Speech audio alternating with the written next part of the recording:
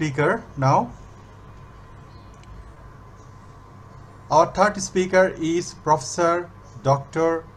Mohammad Shorif Uddin.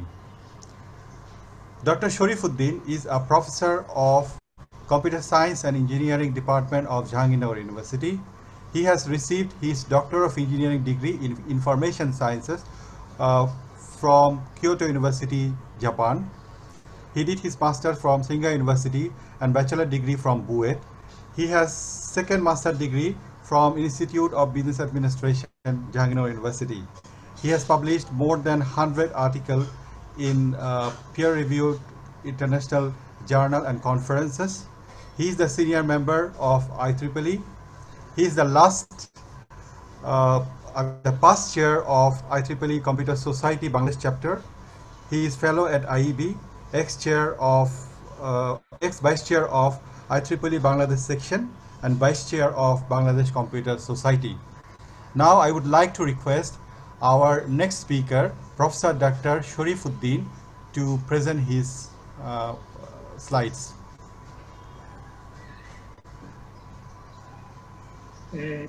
Thank you very much. Do you hear me? Yeah, you are audible, but share your slide.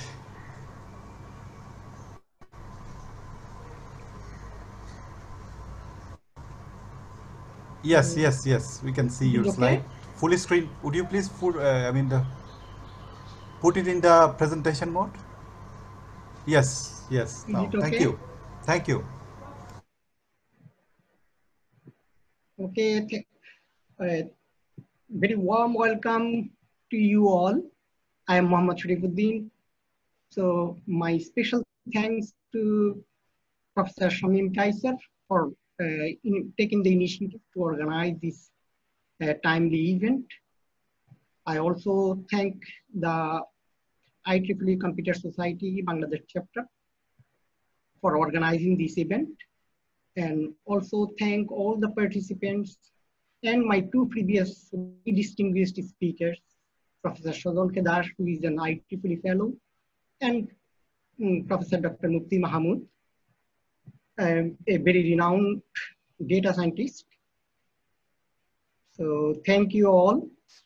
I'm very much grateful to you to giving me an opportunity to discuss something. So my talk mostly just applications of AI in these pandemic situations. So may I start going to my talk? So especially I will talk about, though my two previous speakers explain in details the brief introduction on COVID-19 and its different types of modeling and data science perspective.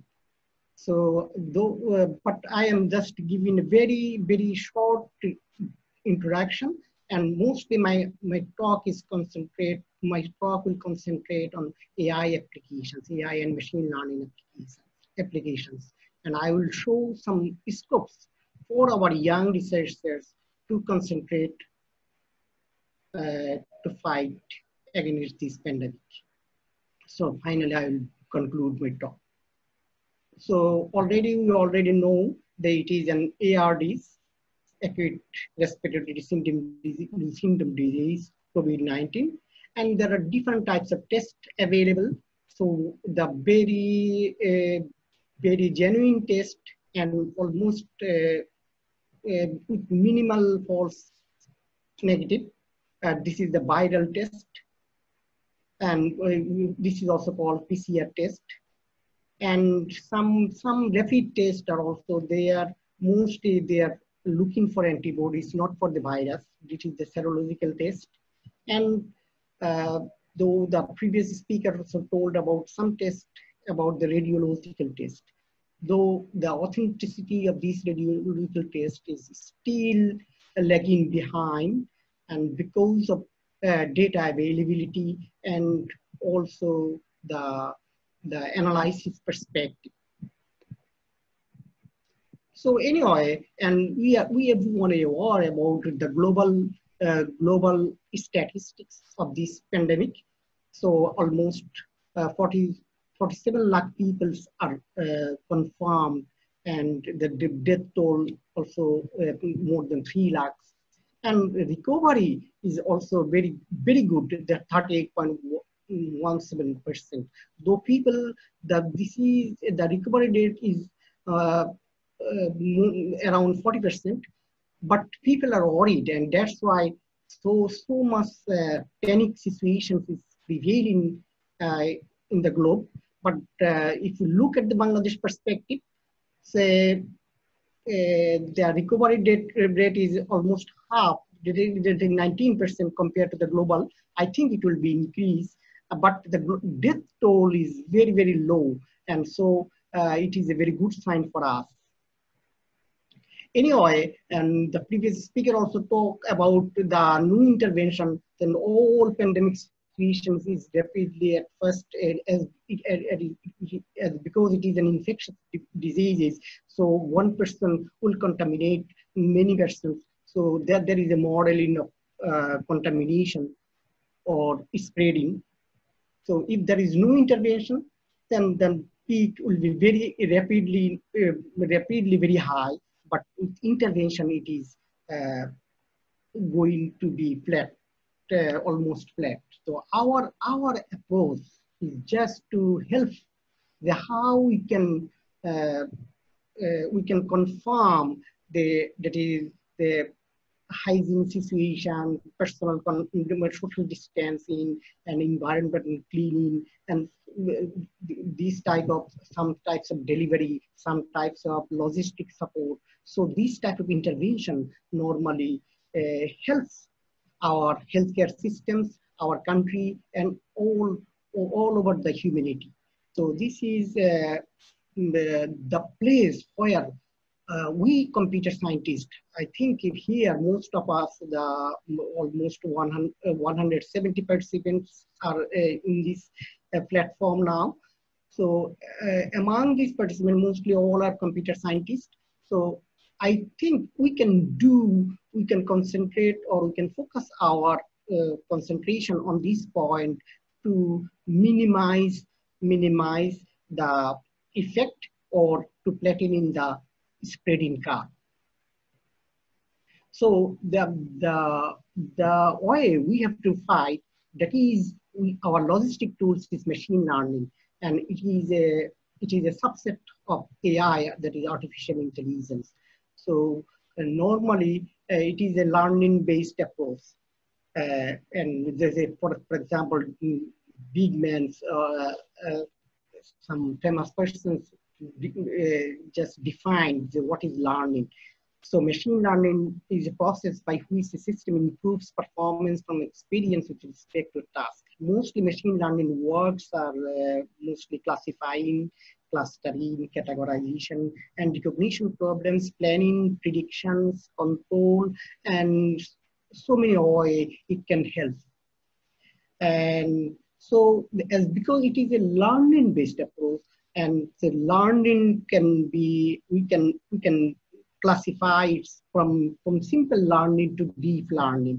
So this is a famous examples where how we can define geometric shape. So I think everyone know about it, as because it is a lecture, so I have to give a very, very brief introduction on machine learning. So if we want to recognize a shape, geometric shape, either it is circle, it is triangle, either it is rectangle. So normally we can develop a very simple approach. So for example, if there are 4 corners, it is a quadrilateral. If there are 3 corners, it is triangle. If there is no corner, it is circle. But is it workable? But it's not so workable. To make it workable, we have to learn, or we have to use more different type of features. So this type of model cannot be recognized all the geometric shapes. So that's why from simple learning to deep learning, or deep types of representation schemes, we have been involved inside our model. So this is the difference between simple learning and deep learning. And so machine learning normally, I already mentioned the different types of tasks we can perform by using machine learning. And so uh, our final condition is just develop a model and apply this trained model on unseen data to get new predictions. So this is the main objectives of machine learning. And already I talked about these things. And so in this pandemic situation, what are the prospects of AI? At first, I will mention the four points. The first one is AI is quite promising in screening, analyzing, tracking, and predicting the current and future patients of any viral pandemic situation. So this is the one point that mostly screening, analyzing, tracking, and prediction. And next tools used for early detection and diagnosis. And it has the potentiality in helping healthcare workers in hospitals and clinics. I already mentioned some robotic aspects. So we can develop some robot to deliver these types of things so that we can help the hospital workers, we can help the hospitals, we can help the clinics, and also it is a great help for the humanity. And it helps, and the final class is just helping the development of drugs and vaccines. So this is a very brief just list of these four categories. And later on, in the later slide, I will show a framework, and then I will show some scopes. I will show 10 scopes where our computer scientists can work so that we can help to combat these pandemic damages. So this is the framework. Mostly the COVID-19. My previous speaker also already told about data science. So the first one is data collection. So for example, and this data collection is we can classify into three classes. One is epidemiological data, clinical data, and the genetic data. And then that data is here our computer scientist work is here, the data acquisition or data collection, and then use the machine learning and AI approach to work on 4 domains. The first one is, for example, finding good drugs. Next one is the diagnosis. And the diagnosis means who are affected or who are not affected, or different types of predictions, how this pandemic spread, or this virus is spreading or affecting the populations, or as well as the nations, or as well as the community. And later on, the third one is hospital operations, hospital management. If too many people are affected, it is a great burden for the hospitals. That is for our healthcare service. So that's why we have to take the essence of automation. We can help the hospital management system to using our artificial intelligence or machine learning approach, or just utilizing developing different types of robots for medication delivery, or for different types of nursing, and different types of hygiene or cleaning. And the final one, in this framework, the final one is prevention. Say, we all know that different groups or different biological as well as computer scientist groups are concentrated on vaccine development, that is the future prevention. So these are mostly the framework where we can concentrate our work and we can help the nations. Then now I'm coming to already I talked 10 different scopes where our computer scientists can contribute or can focus on work so that our community will be benefited. The first one is disease surveillance AI. Disease surveillance AI, say this is an AI which we call it disease surveillance AI that is predicting the risk of infection of an individual or spread in a community at an early stage. And this mostly different types of age groups. Our previous speaker also different volumes of data and different types of sources where we can get these data, and especially the different types of benchmark data already developed. Say Johns Hopkins University, say for example, World Health Organizations and other different sites. And also very good source of data information is our social media. Social media, and the attributes you can use is pre-existing condition, general hygiene habits, social habits of community, number of human interactions, frequency of interaction, location and climate of the country, and socio-economic status. So for example, the one solution is viable for Bangladesh, that solution is not viable for example, the developed country like Japan or like Korea or like USA or Canada, these types of countries. So that's why different types of disease surveillance AI, we computer scientists can focus our work on this domain. And next one is predicting the treatment outcome. So if a patient is exhibiting some symptoms, so how likely this patient will survive? So predicting the treatment outcomes, what treatment will be used for his survivability. If we can predict the outcomes of specific treatment methods, then doctors can treat patients more effectively. And already in our mass media communications, television media communication, last night I saw in the news that Bangladesh is also developing different types of treatment, the plasma treatment. Started at Dhaka Medical College Hospital, already started the plasma treatment. And also, so I heard another news that, for example, some disease is in our hairs. For example, in Bangla, we can call it Uddin. Say these types of medicine, just like 30 taka, but it is not confirmed. It is not confirmed. So drug discovery, that is what types of drug will be effective. That prediction is also very important.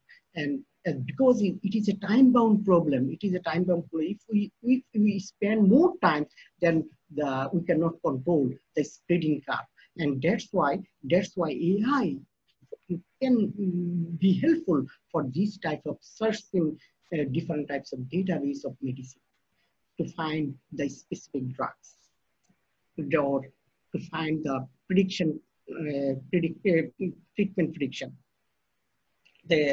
And number 3 is predicting who is at risk of developing severe situation. For example, on the basis of initial symptom. So if we have some this type of data source, this type of symptom if initially arise, then this patient will survive, or this patient will be very severe consequences, will face very severe consequences, ultimately to death. And this type of prediction we computer scientists can do, and this will help our doctors or our healthcare system. And number 4 is machine learning can help screening patients. Say, for example, the virtual healthcare assistant chatbots. And chatbot is, we everyone know about the chatbot. Now it is widely used in business, sector. But these type of chatbots especially designed for, it is a multilingual question answer sessions. And this chatbot helps, provides different types of benefits. The first one is reliable information related to COVID-19, clear guidelines, protection recommendations, checking and monitoring symptoms, whether the patient needs hospital screening or self-isolation inside the home. So this type of initial query and answer we can get with the help of machine. So our computer scientists can focus on these types of work. So this is one screening patient, and the next one is this is also screening the diagnostic AI. I already in the first slide I already mentioned there are three modes of testing. So this is the it is the diagnostic AI detection using X-ray, CT, and MRI scans. And in the last talk, Professor Dr. Mohammad and some audience also, some participants also asked questions about the CT and MRI scans.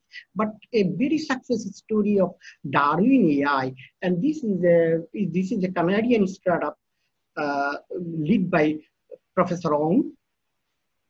And so the COVID-19, it is known as COVID-19. It is a just CNN-based, convolutional neural network-based and architecture. And very interesting is it is completely open source. And though it initially worked on only 60 X-ray images, but the data scarcity is a big problem already mentioned in my previous speakers. But he also showed an way to develop more data by using some types of augmentation or sometimes of using generative adversarial network. We can produce different types of artificial data by using generative adversarial network. So the details, if someone wants to go to the details, they can go to the details in the repository ARXID, and also the source is available on GitHub.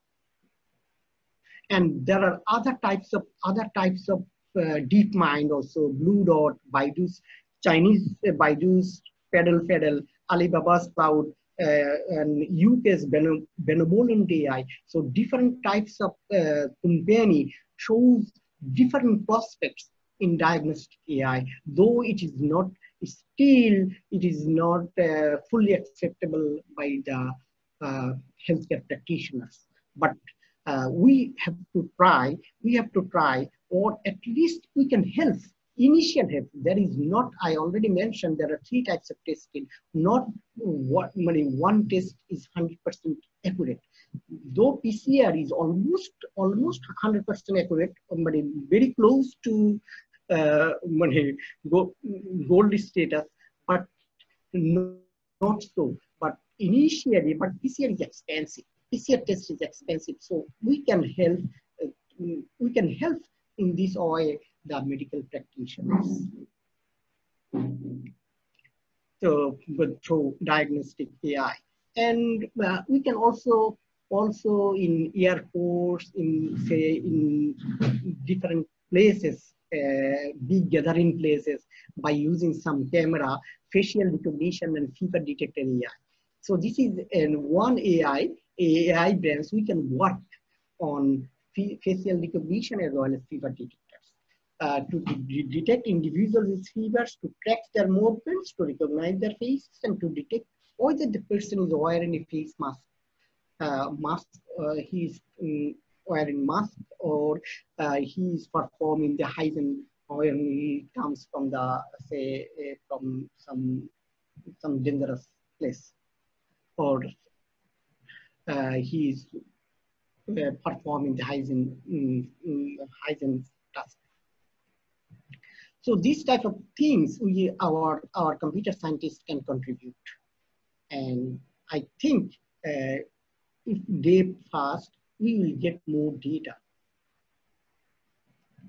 And this is another very important domains, the logistic support. Logistic support means delivery as well as medicine delivery, food supply, and cleaning wards, or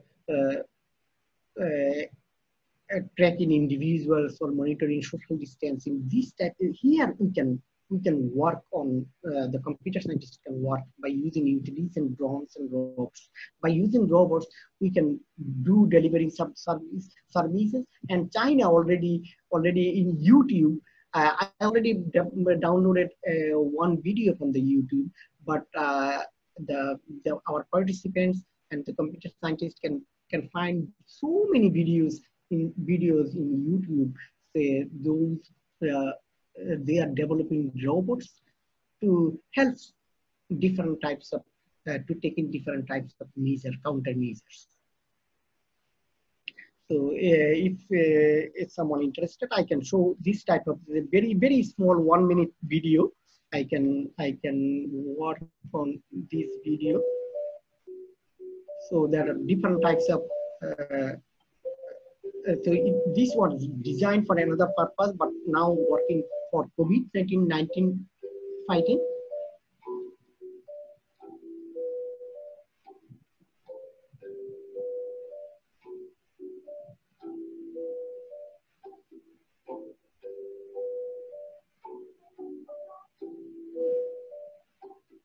This is a food delivering food supply in hotels and in hospitals, just talking to patients, especially in the isolation ward, and patrol to identify the person by using temperature or other types of imaging technique.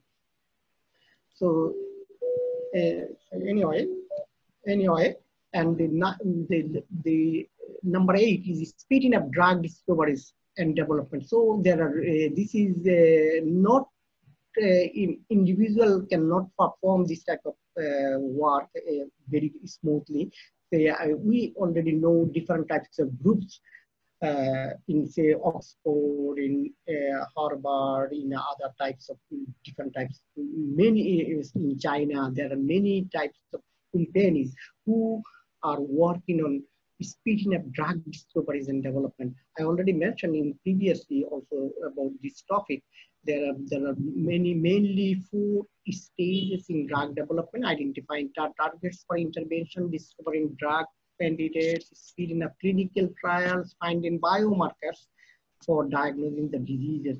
And there are the 4 types of biomarkers. One is diagnostic biomarker, say the presence of disease, and the risk biomarker. Prognostic biomarker means how disease is spreading or the disease progress. And the predictive biomarkers, whether a patient will respond to a drug or that a drug is effective or not.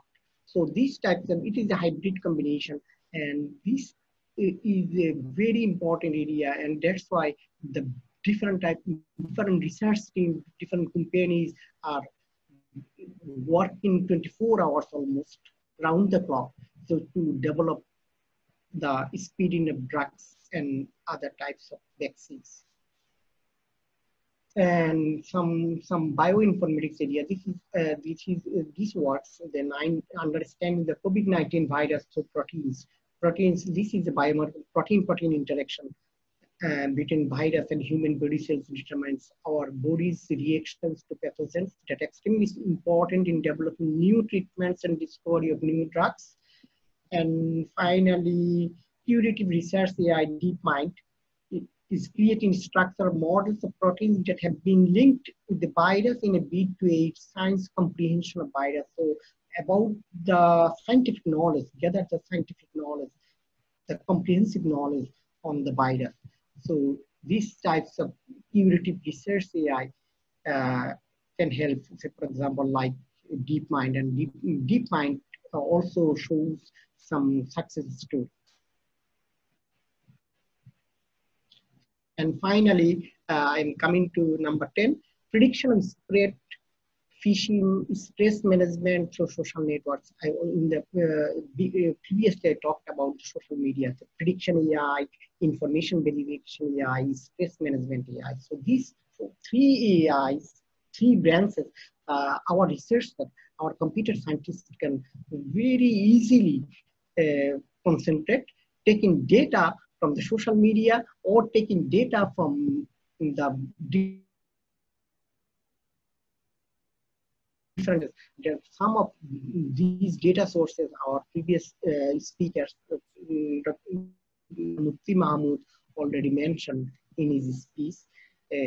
So our scientists can work on prediction AI using social media data, and that is phishing or different types of conspiracy theory, misinformation, and different types of that in Bangla we can call gujob, different types of gujob, prohibit kara ba stop kara, information verification AI, and finally the stress management AI. We can also work on taking data from the social media to just to evaluate the stress phenomena in a community or in a specific area.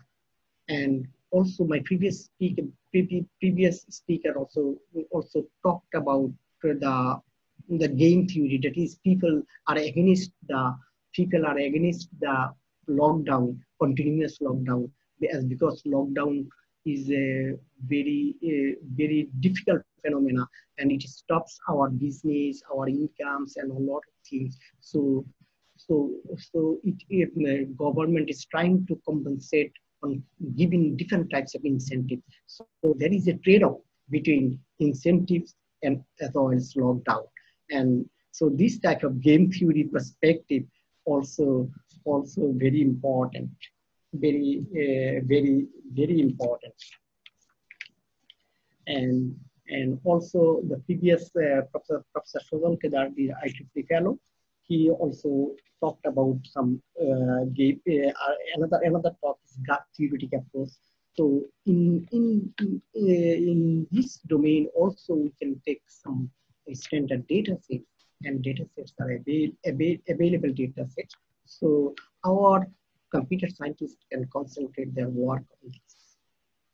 And so as because this is the last talk, so I think I can conclude the talk as soon as possible. And so finally I am going to the conclusions.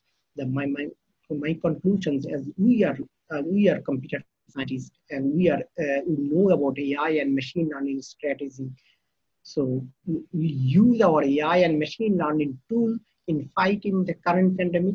If you take this opportunity to collect data, full our knowledge, and combine our skills, we can save many lives both now and in future, and we can help the global community as well as our national community, and as well as for the humanity. And so thank you very much for giving me the nice opportunity to discuss very briefly, as because a long time we started at 11, now it's already 1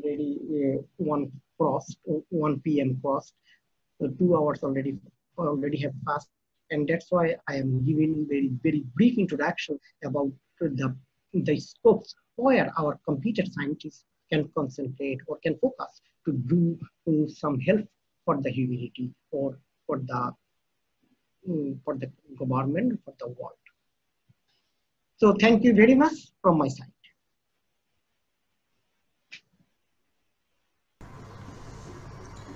Thank you for your stimulating speech. I would like to request our audience to raise the question. We will take only 2 questions. Kumar Utsav.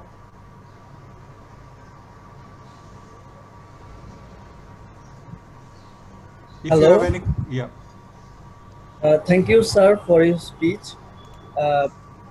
We all know that pandemics are not new in this century. So I think more are about to come in the next centuries. So can we predict what type of pandemics are coming in next? with the So help of thank you machine very learning? much. But yes, it is some types of uncertain things. So this is a prediction, and already my previous speaker, Dr. Mohammad, shows the 600 BC. It started different types of pandemic situations. From the historical data, if we gather the historical data, normally there is a belief among the people that is after 100 years these pandemic situations coming every 100 years. And so we can use these previous data to predict something, and it is not so easy task. I think we can. I think you or the computer scientist community can work on using the previous data. Though this is not 100% accurate, but still a prediction can be made.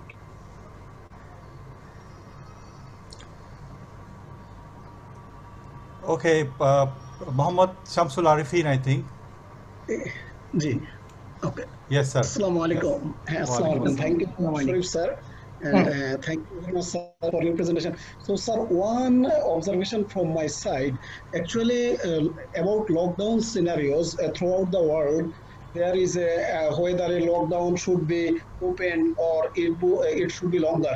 There are some situations. So, sir, can it be possible to consider something or to develop some model that will give some prediction whether lockdown in this area can be okay at this moment we can open this area or that area, or we must have to make mass longer lockdown in a specific area. So if we can develop such a model, I think this will be very helpful for the decision makers, sir.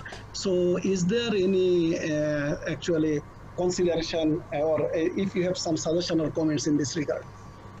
So thank you very much, Professor Arifin. Really very good questions, but I can my perception that is the one point is incentive against the lockdown. This is one criteria. The other criteria to stop the lockdown. That is the Yes, other yes. criteria is the prediction, spreading rate or the death rate or the affected death rate in a community. So if we use these types of attributes, we can easily Consider, develop a yes, sir. model for the prediction. I think Yes, sir. Yes, sir. Professor Shazam Kedash already shows a model. He discussed about the model. So, but the problem is the what parameter we have to give input. So Yes, I just mentioned these two parameter. For example, the one is incentive, the other one is the other one is spreading rate, yes. and the other parameter may be death toll. So this type of data, this type of if we use more attributes, then our I think prediction will be somehow near accurate. Thank you, sir. I have seen Dr. Atik Ahad. He has raised his soft hand. Professor Atik, sir, please. Oh, thank you so much. Sir, assalamu alaikum. Very nice presentation. You covered lots of topics which are very important, and anyone can look into different one of I have a query, like, is there any past works on exploring mobile phone data tracking to understand people, even though there is a huge issue of privacy, but during this period, especially in developing countries where privacy issues are not that much considered, for different reasons. So is there any past works on this issue, and can we explore during this COVID situation? So I don't. Thank you very much, Professor Atik Ahad. A long time, after a long time, we are communicating, and so there is no exact answer of your query, but still, though privacy is not a big concern in our developing countries, so there are some words in the when I do the Google search, I found different types of words, but not your specific words, that is the tracking the mobile phone. So I think maybe our computer scientists can try, for example, in less privacy concerned area. For example, like the third world country where our privacy in the pandemic situation is not so severe, wow, so stringent. Thank you very much, sir. Okay, dear audience, thank you. Thank you, Professor Shorif, sir, for your kind speech. I would like to express our sincere gratitude to all the speakers for sharing their expertise with us. And I would like to thank Samin Rahman, Ahsan Habib, IEEE Computer Society, IEEE Student Chapter, IEEE Computer Society Buet Student Chapter, IEEE Computer Society Ruet Student Chapter, IEEE Computer Society BRAC-U Student Chapter, IEEE Computer Society ULAB Student Chapter, IEEE Computer Society Jahangir University Chapter for their effort, and also thanks to Team Spark and National Youth Wing, and also our the design team who actually designed a lot of poster for us. And also I would like to request all the participants for ensuring their registration for the second session, which will held on 31st of this month. So please do your registration. We can allow only 250 participants in this platform. However, we are broadcasting our transmission through Facebook as well as YouTube, and also our lectures are recorded. We will disclose this lecture with the permission of our speaker soon. So thank you very much for your presence. Thank you. And thank you from my side also.